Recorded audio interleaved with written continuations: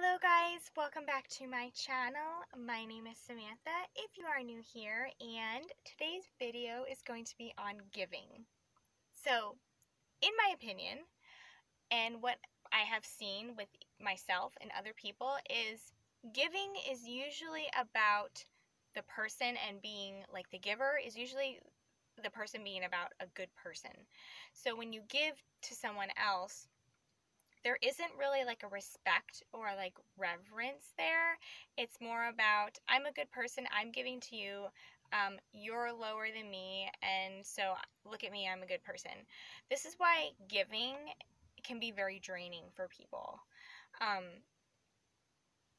Giving is basically having a connection with someone else, either with when you give money to someone else, or when you give food to someone else, or a part of yourself to someone else. There is that link in that connection. Connection actually breeds opportunity, and opportunity breeds abundance. So abundance is anything that repeatedly appears or you have a lot of. So it doesn't necessarily have to mean money.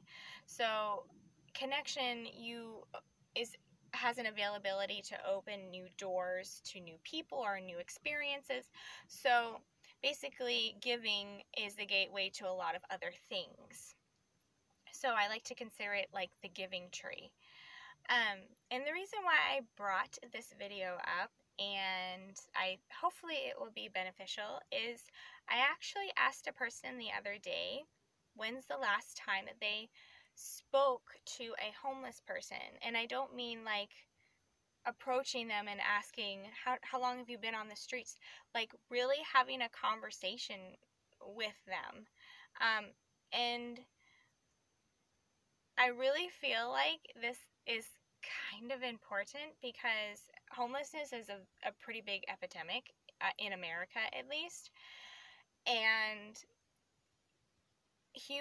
homeless people are human beings. Like, most people kind of think that, oh, I can never end up like that, or that I'm not really like them. But if you ever actually stop to talk to one, they're really intelligent.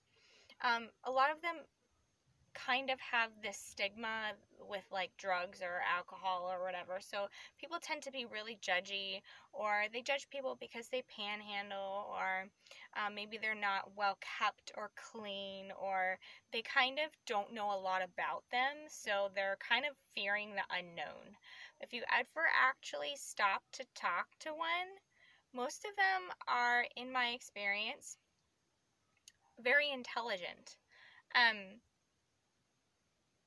Now, if you see like someone that is obviously like under the influence or something, I wouldn't obviously recommend going up to them. But my other statement to that is 90% of the population is on drugs and alcohol. 90%. I don't really know that many people that are not on some sort of substances.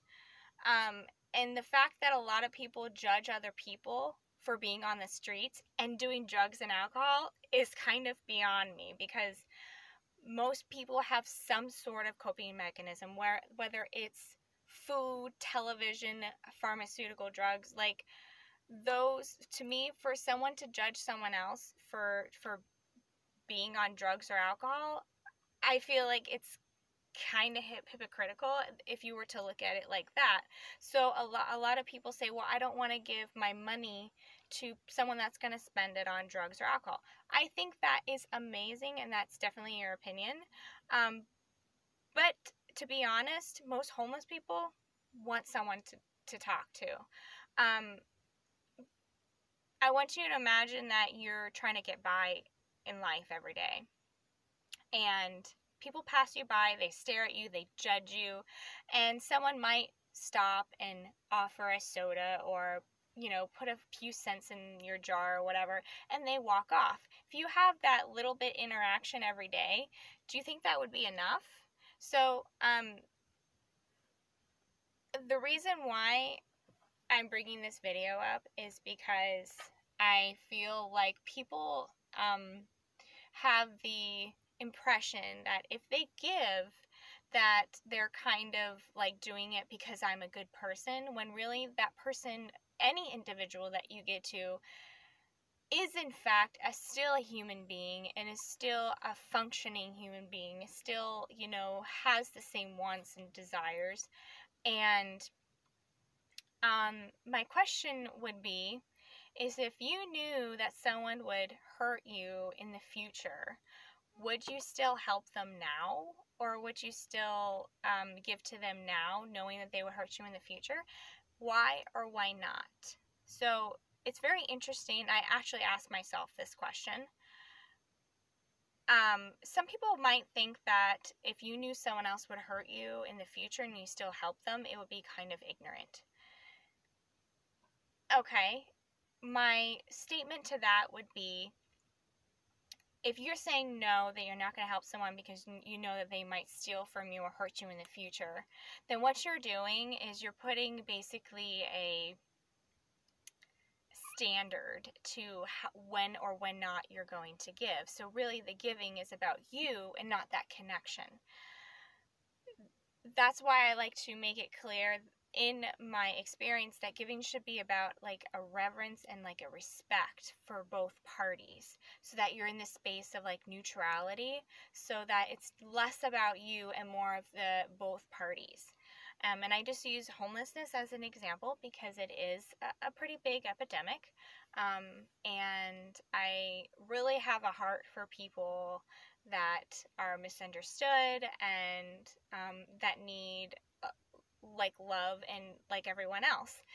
So the question of the day is, if you knew someone would hurt you in the future, would you still help them?